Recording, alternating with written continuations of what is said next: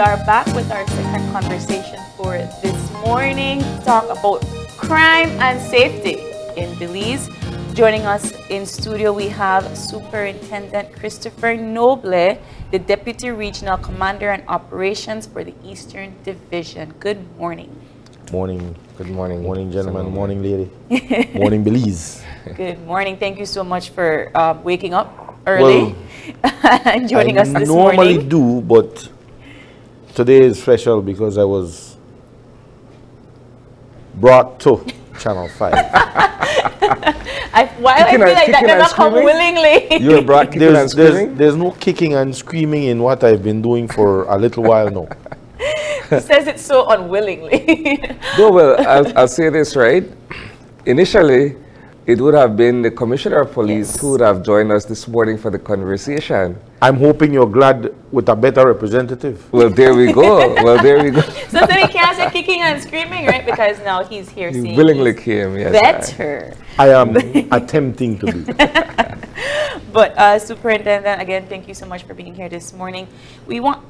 Sunny and I were talking about this weekend, and I know we're going to expand a little bit more, but I think for the most part, we were discussing how enlightening and refreshing it was that for Carnival itself, there didn't seem to have any mishaps.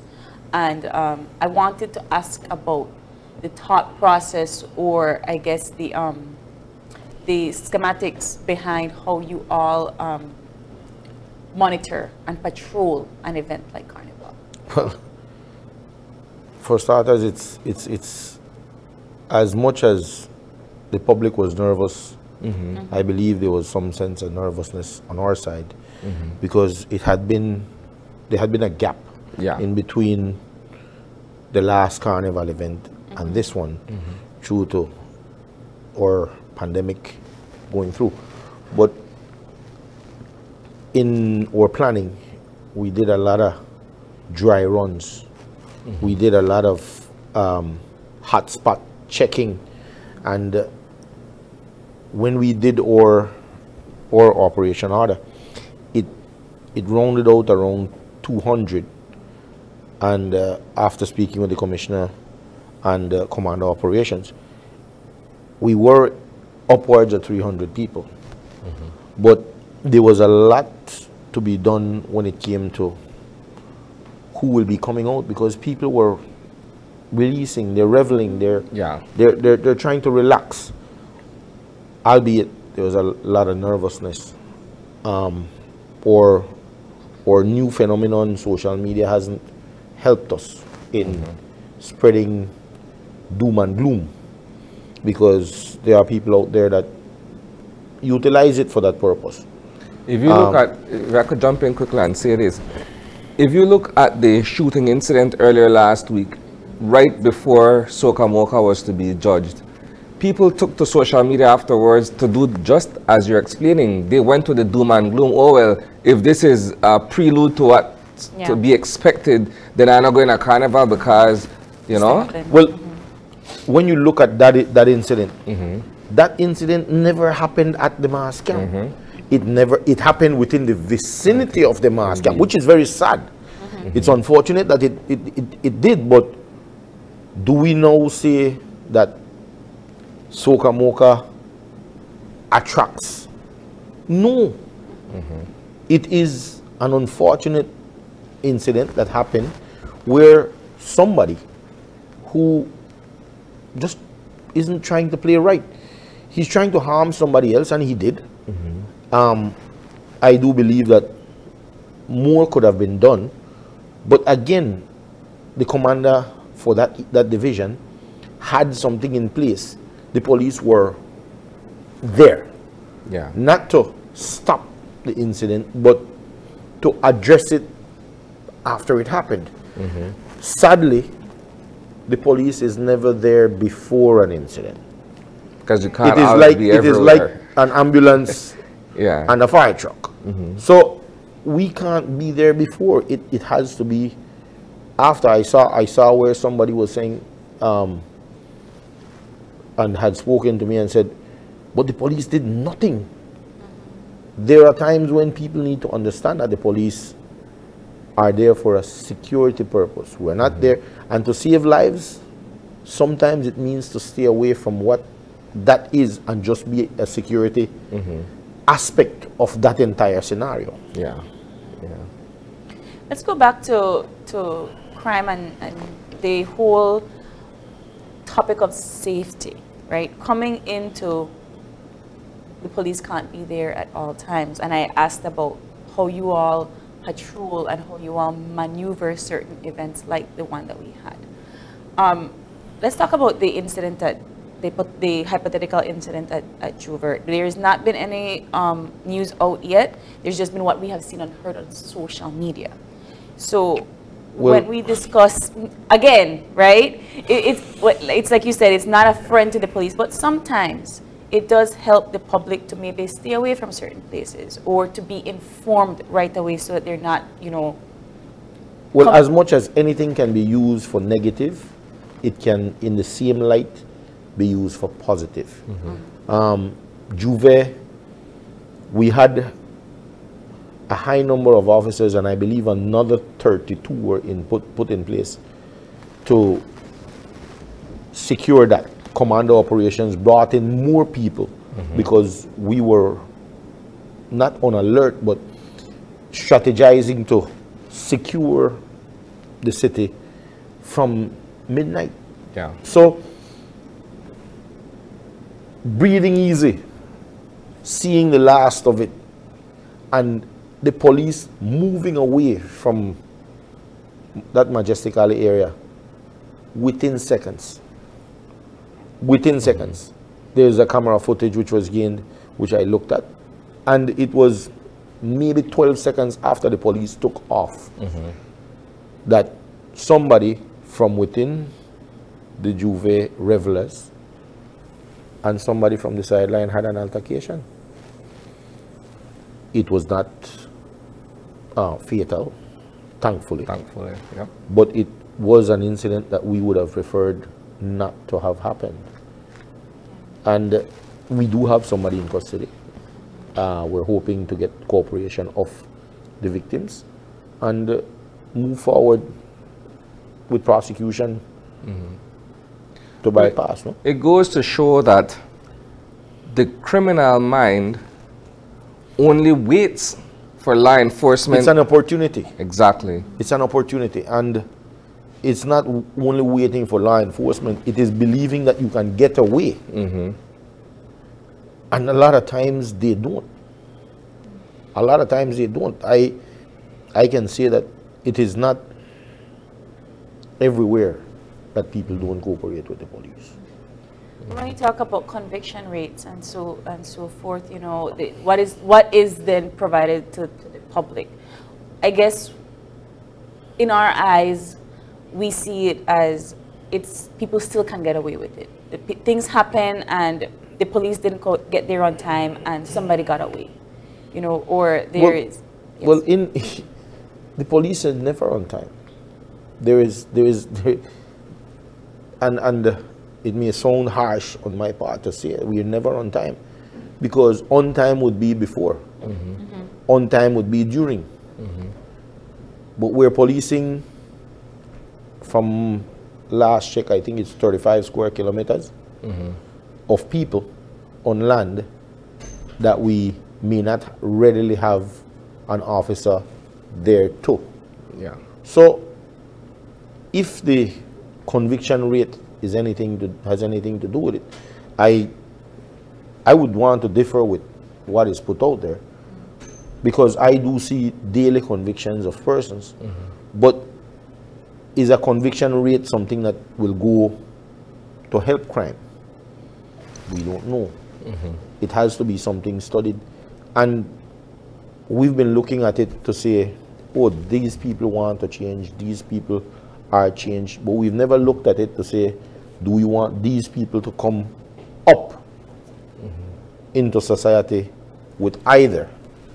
I can say safely that there are people that have lived in whatever areas you're thinking, and they have never come up to become that kind of a problem. I'll go to a video I looked at with a very young boy on a riverside being spoken to in Dangriga. I think you remember that, Isani, that's you.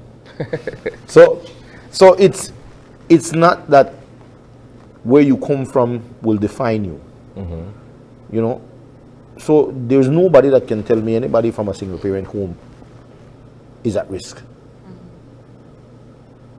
My mother raised a half a dozen kids, and I can show you where each one is. Yeah. And they're not in prison. As we're looking at this idea that the community does not necessarily define what you become. Exactly. You are chiefly responsible for who you become. Who you are, what you want to become, what Yes. you want to make of yourself. Yes. Right? When you look at the entire 35 square kilometers, as you mentioned, and the fact that you have all these pockets of young men who in some cases are intent on crime and violent activities. The police department as it is, notwithstanding its complement of officers, is stretched fairly thin.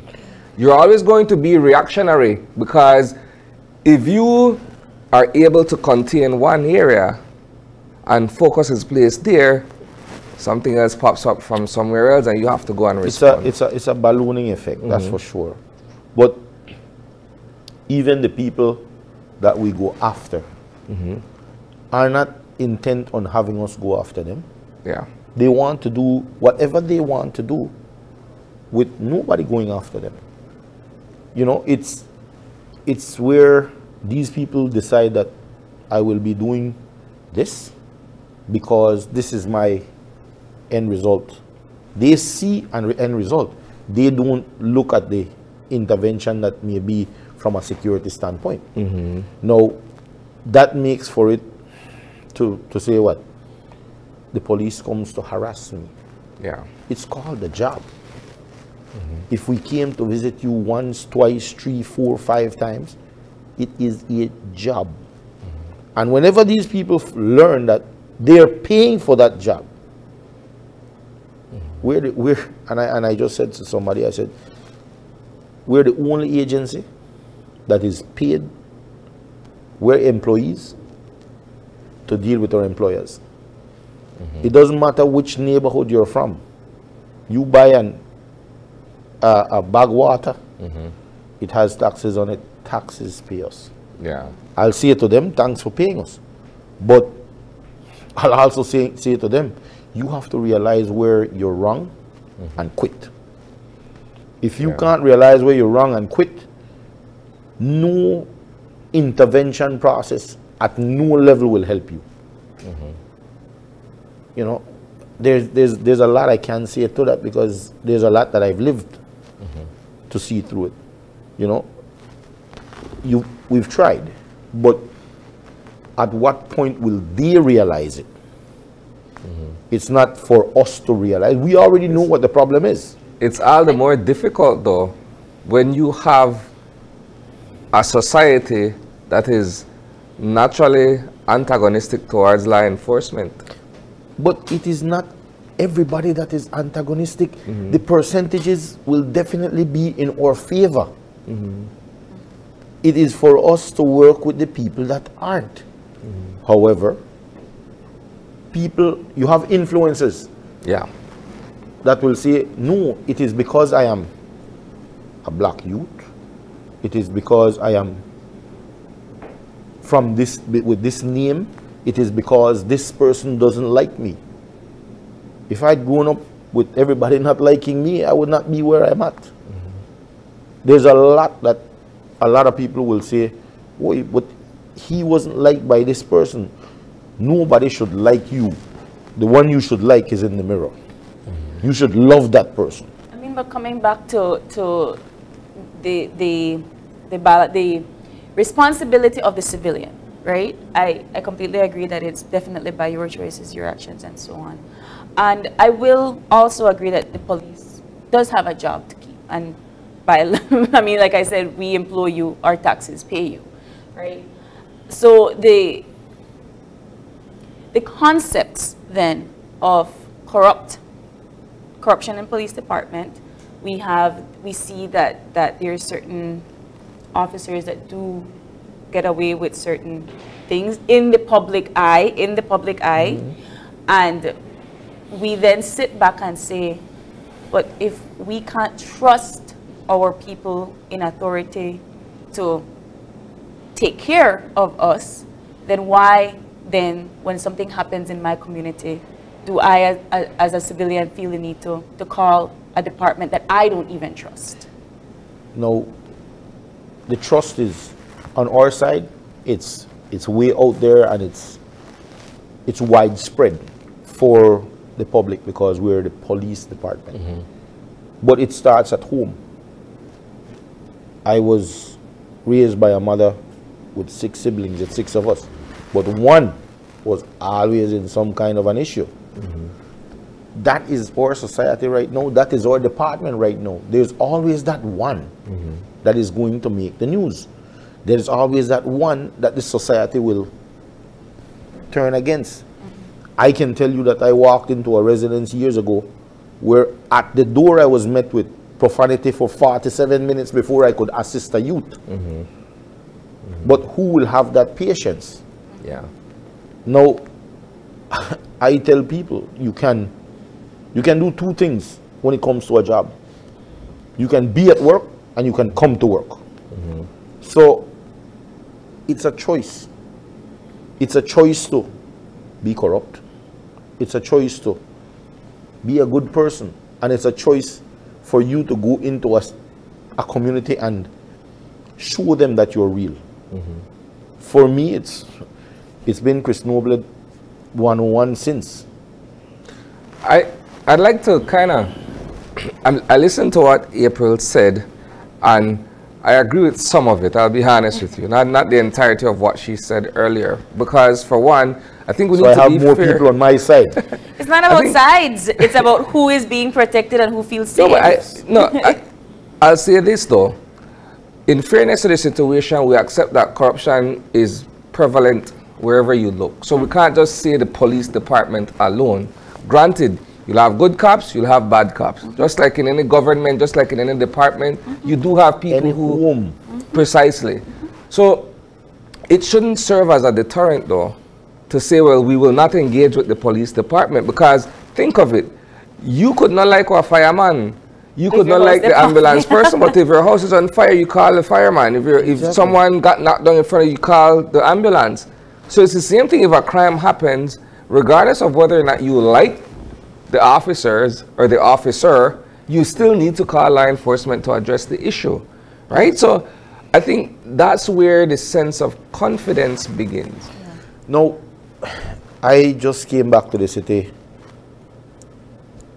recently, but I wasn't away from the city the entire time. Yeah, I was gifted to an area where we had some issues. It was not doom and gloom, and we had to remedy those issues.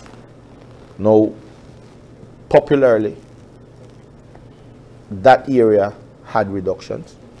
So, as said by the commissioner, the soundness of operation and administration, no problem. So I'm here now, but I never did leave.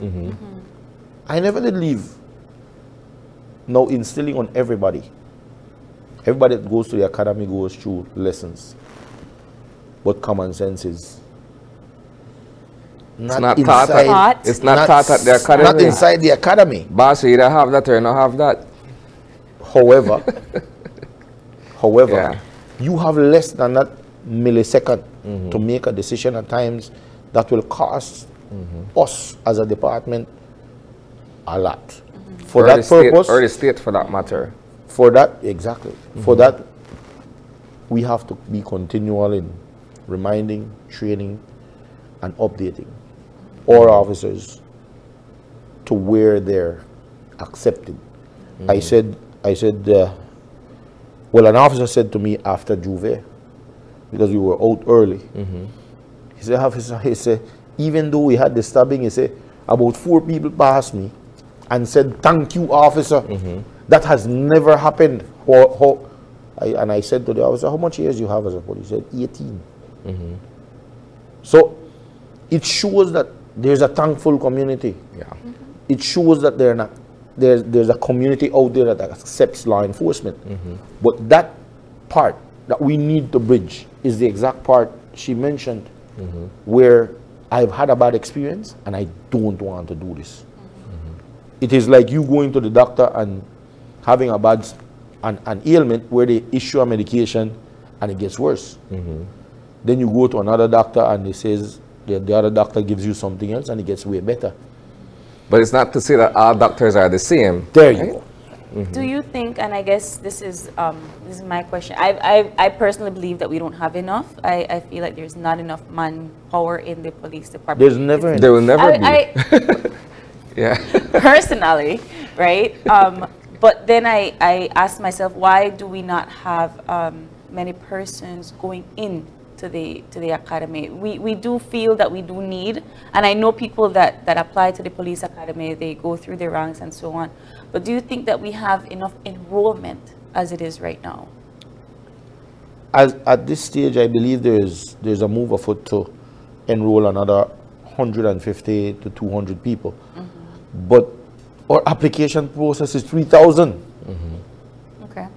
So how is sadly, that vetting? Sadly, our vetting process is lengthy, and it's only a limited amount of people that are accepted. I would say the police, the BDF, the Coast Guard, those are security agencies, all three of them. If you choose one, go ahead and try it, right? A couple of years ago when I joined up, and I say a couple, joining was not my choice, but going into it was something I learned I can give back through it. And it's been that way ever since. Now, if I accept that I'm a part of this community and I work for this community, it will happen on my part. Now it's for us to instill that on every ranking member, every person on the street, every patrolman that is out there. Because sometimes a simple good morning will make somebody's day. Yeah. And like Jan Public, police officers come to work with issues.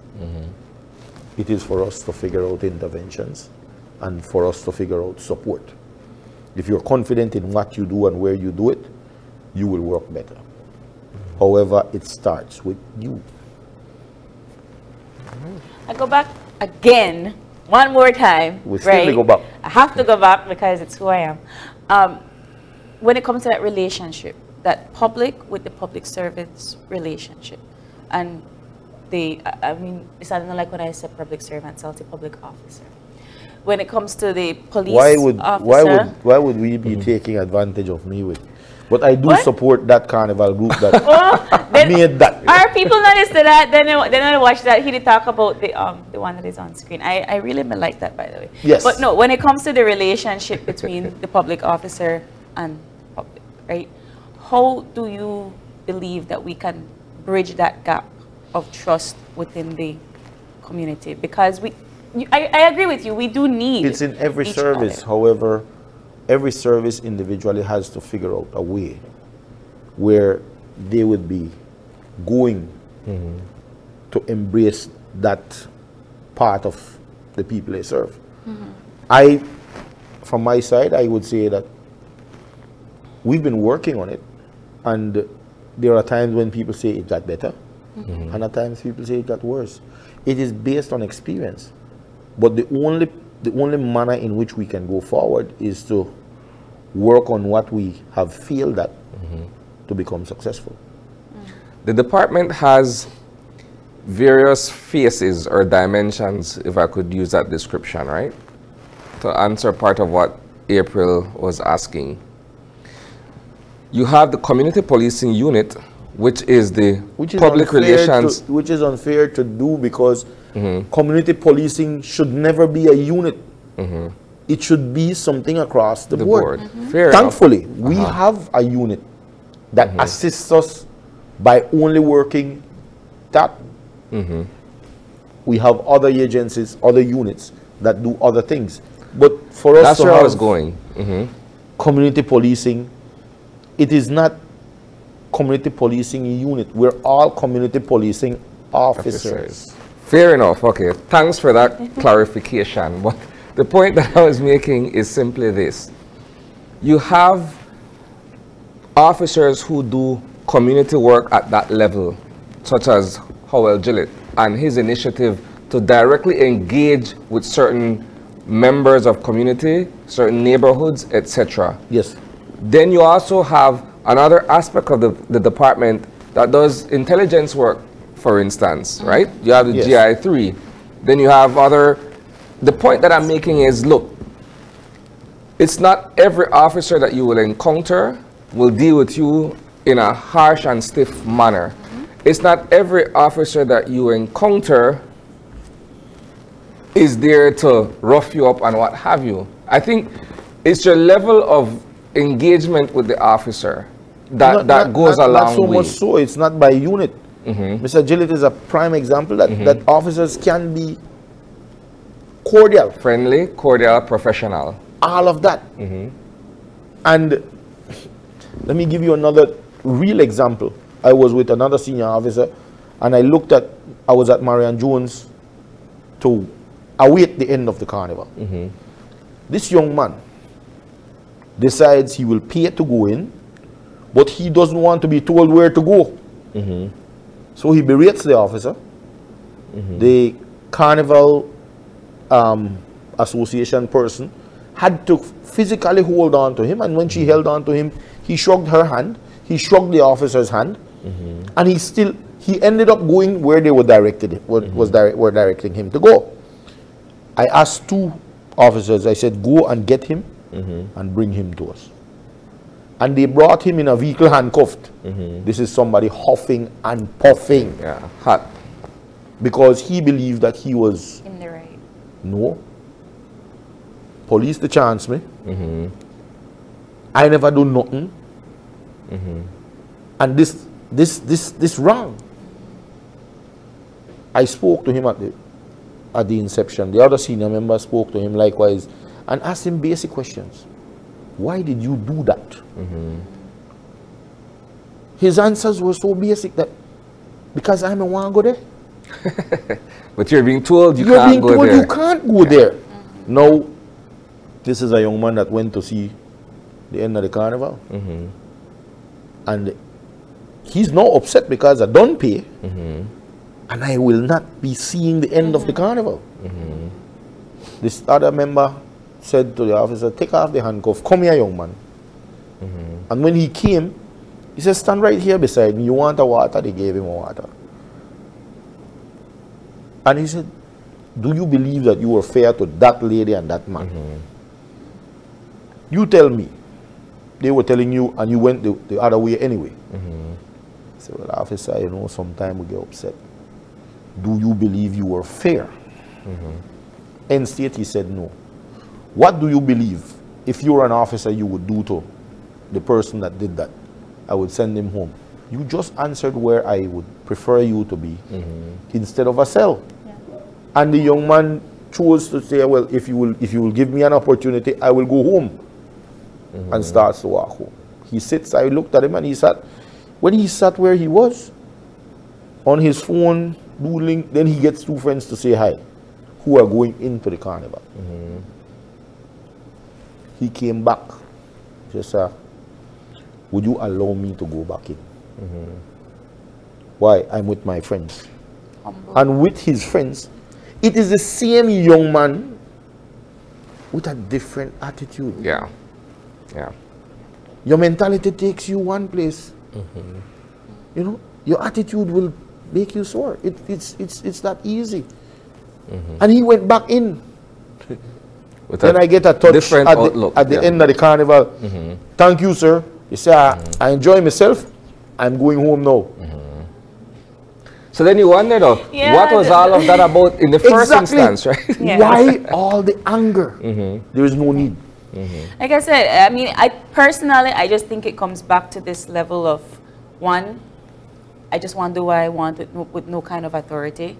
Two, trust between the different parties and the community, because that could have gone a whole different way too. Most definitely. Right? So it all comes down to attitudes of the different persons involved. I see this. I've never had an incident with an officer that has led me to say police are bad people. I've never had that.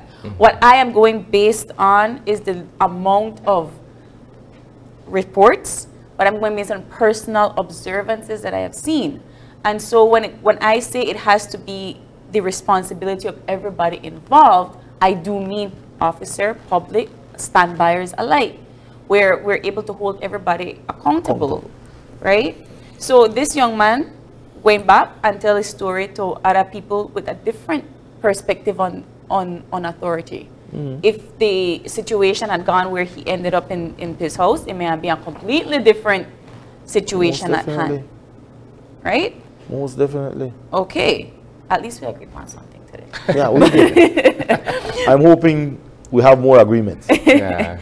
But Superintendent, we're slowly wrapping up. Do you have any final words for our viewers when it comes to crime and safety in Belize? That safety begins with you. Our job is to make sure that you're okay. For the festivities, you've seen what we've done so far. We intend to up that and make sure that everybody throughout the season going forward is safe. The commanders that are in charge of these areas are briefed. I'll ask that event organizers come into us and not get us off guard and have us scrambling for officers, because this is a time where we use a lot of our officers. And understand that everything, one, it has a cost to you and to us. Don't cheat your security for your pocket, because it may end up costing you your pocket because you cheated security. So come into us. Mr. Petch is at Raccoon Street, and he is the person that deals with that when it comes to numbers. Don't come with a number, because there is numbers that we have set out for places like Marian Jones, BTL Park, the Civic Center, all these areas that have large events. We've set out numbers minimal to cover. If anybody was at the second night of the Belikin Bash, 50 police, and you could see none. But not because they weren't there, but because of the swell. Yeah. You know, I think Carnival saw upwards of 4,000 people. Again, a large number of officers, you only saw them in the beginning and at the end, because they were spread out. Yeah. But spread out because we're trying to be strategic in what we're doing. So, to the public, be safe. Trust in what we do, but allow us to do it when we're supposed to. I know that the new phenomenon is take your phone out and video. No problem. No problem. Where or one or two officers have erred, I don't think we should be crucified for it, but we are dealing with them. Yeah. But assist us by following through. So from me, it's let's have a safe celebration, and let's try and maintain safety in and across the city and the district. Perfect. All right. Thank you, Superintendent. And with that, we're going to take our final break, and we'll be back for a wrap-up, so stay tuned.